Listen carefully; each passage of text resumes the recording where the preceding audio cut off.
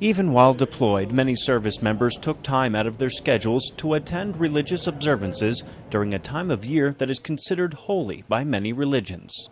There are lots of different traditions within the military, different religions, different traditions within similar religions. And our job is to provide religious coverage for any and all that we can. This group of more than 300 people attended the Easter service Sunday at Bagram Airfield, Afghanistan. Like many Easter services back home, there was worship music, a sermon,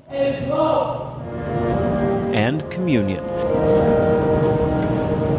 Chaplain Matsler says being deployed during holidays can be difficult for some, but celebrating the way you would at home can help.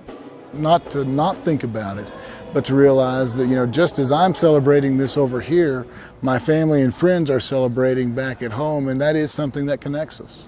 In addition to this Easter service, the military chaplaincy provided services for other faiths, including Eastern Orthodox, Jewish, and Muslims. Marine Staff Sgt. Buckwalter, Bagram Airfield, Afghanistan.